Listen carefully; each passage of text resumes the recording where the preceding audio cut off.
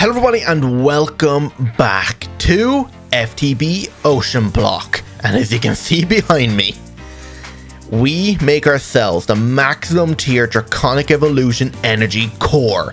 This thing is insane, so I hope you enjoy.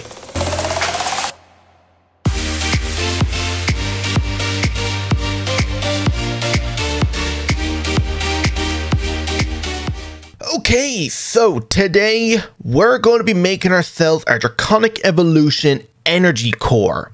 Pretty much to store all the power that we are currently generating and be able to store it somewhere and actually be able to transfer it then through a single point instead of having to try and travel it between like 100 different points.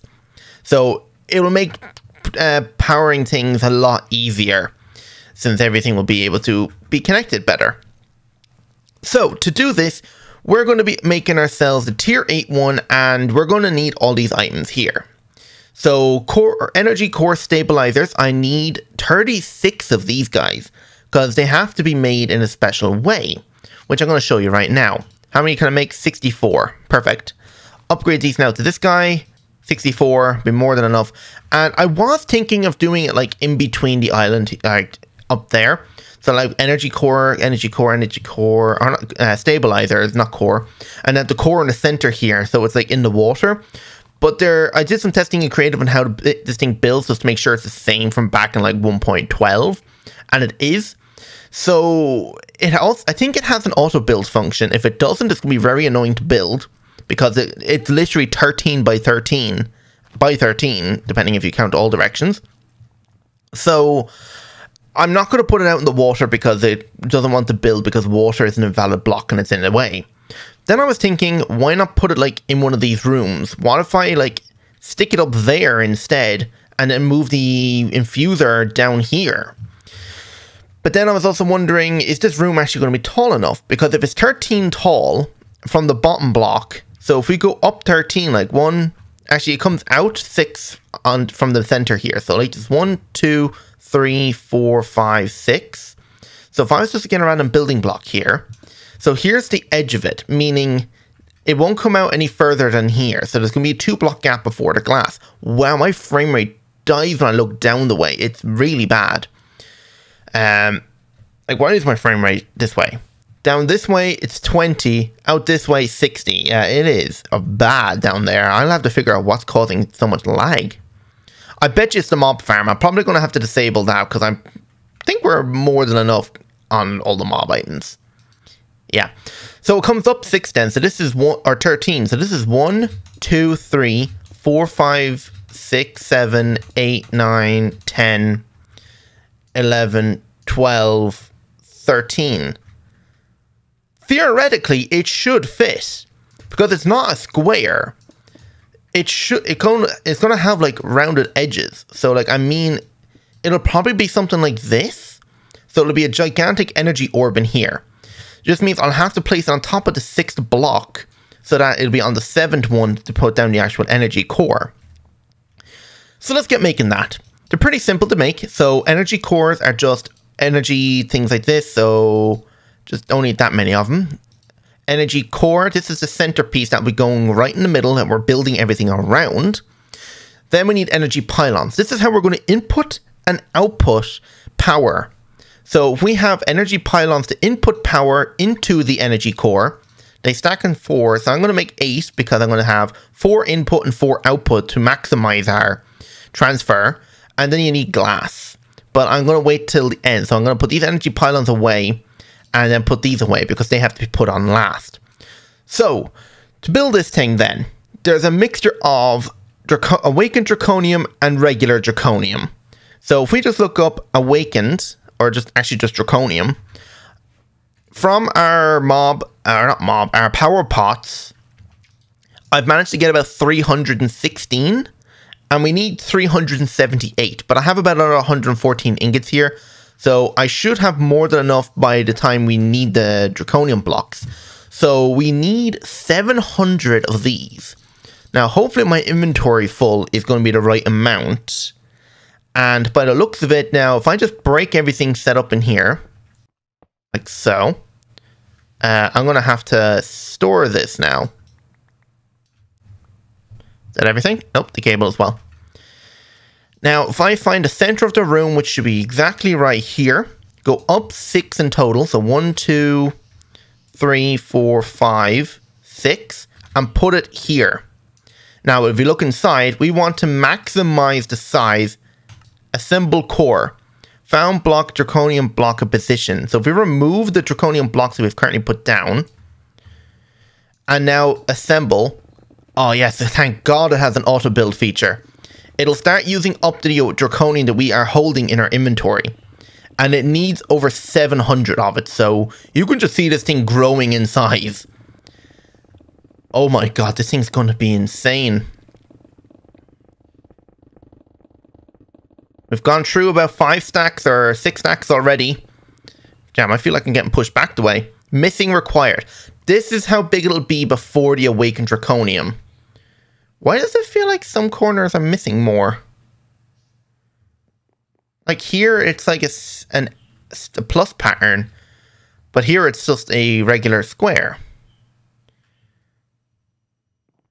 Yeah, it's like this side, one side is missing more than the other.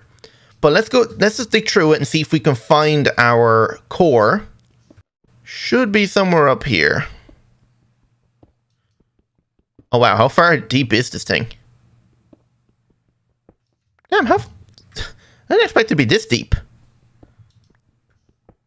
Where is it?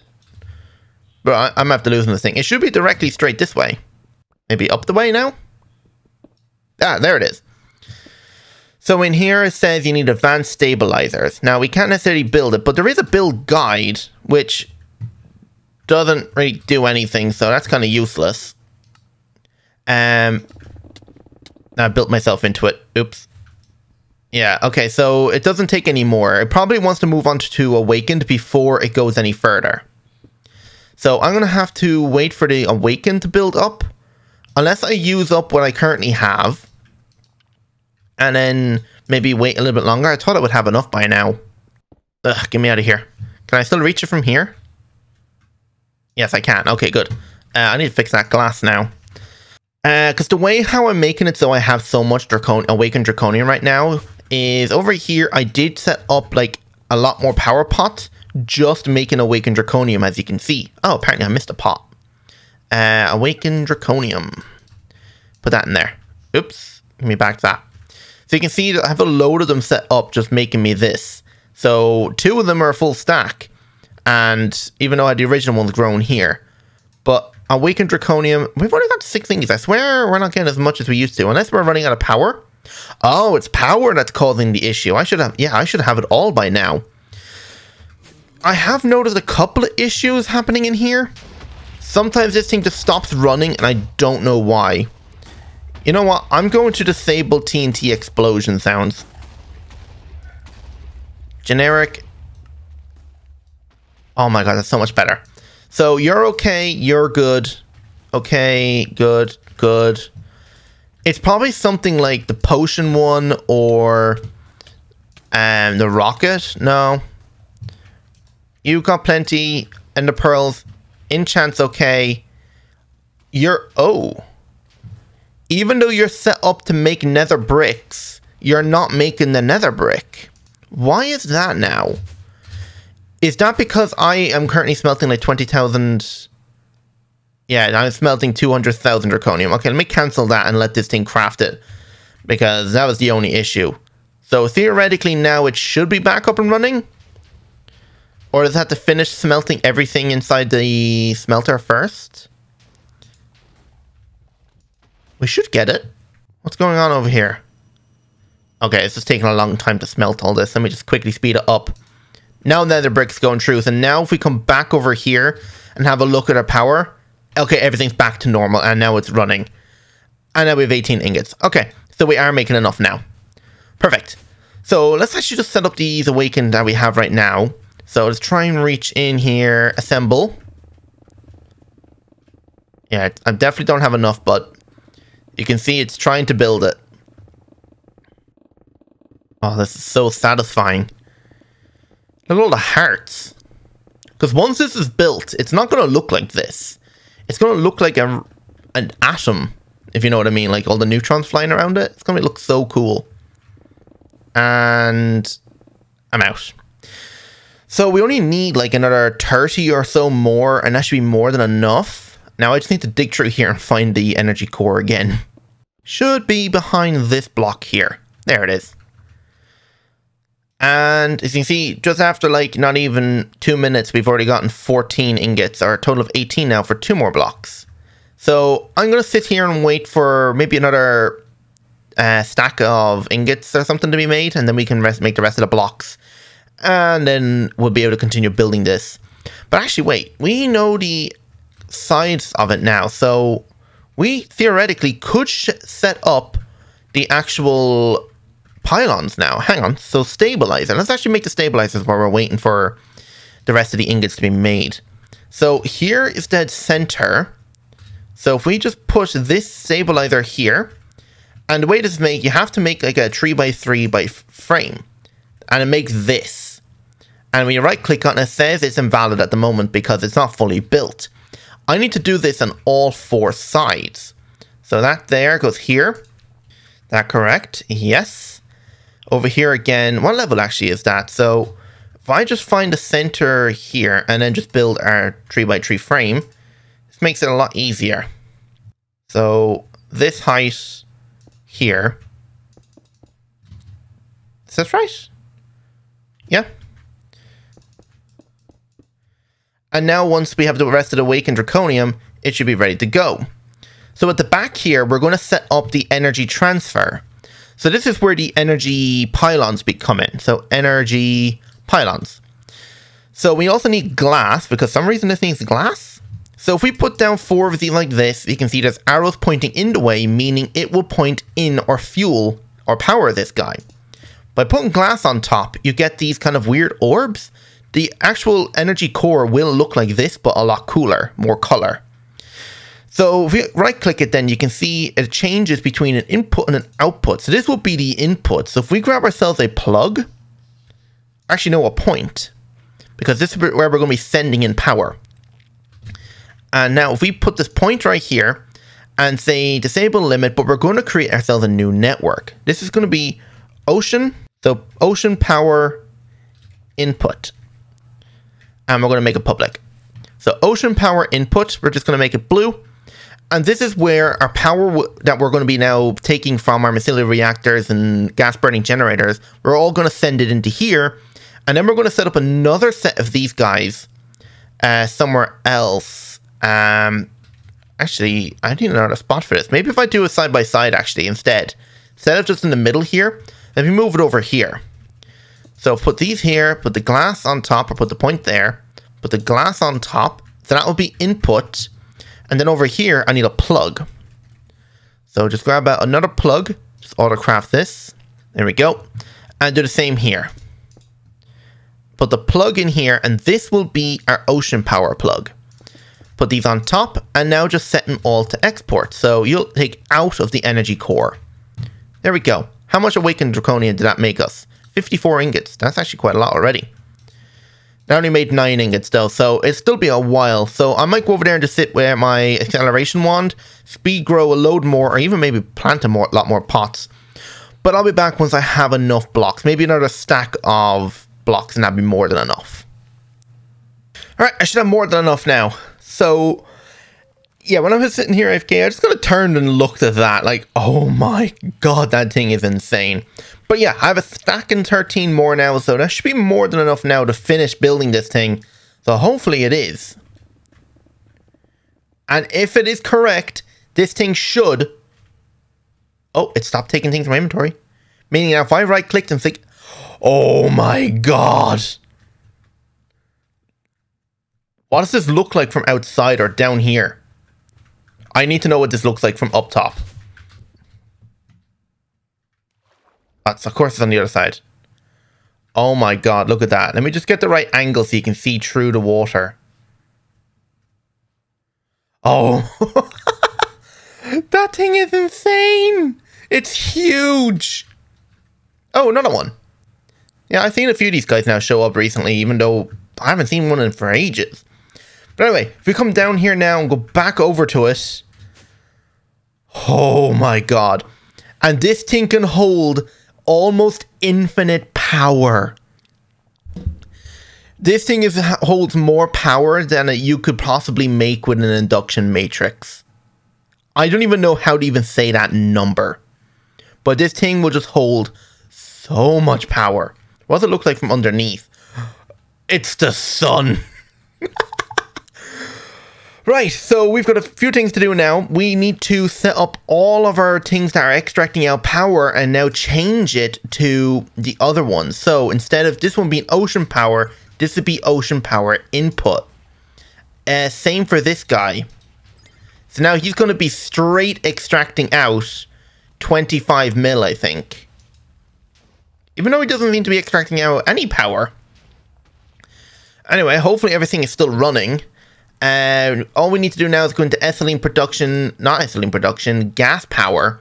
And I need to change every single one of these in here. Oh my god, that is loud. Turn him down. Alright, the easiest way to probably do it is if I come out of here now and just go to add flux networks. If we grab ourselves a flux configurator and shift right click, change this to ocean power. Go in here and then just change all of these like this. It's the quickest way to do it. And no power is outputting. Probably because... Hang on now. I need to probably configure something over here. So this is output. This is input. Why is this not connecting? Are you actually storing power? No. Maybe if I replace it and start fresh. Oh, okay. So it has to be built afterwards. So now if we look in here, we're outputting 26.5 million and this thing is storing it. There is already 5 billion power in here. 7 billion. It's going to take 551 years at a rate of 26.5 million to fill this thing. Are you kidding me? I need to do the same over here now so it'll extract out power and power our other machines now. So now this will extract out power at a rate that we need it. So now you can see it's adjusted now for the output. So as long as this is a plus, we will never have to worry about running out of power. Now it's going to take 900 years. And this thing is outputting 10.4 to 10.5 million FE.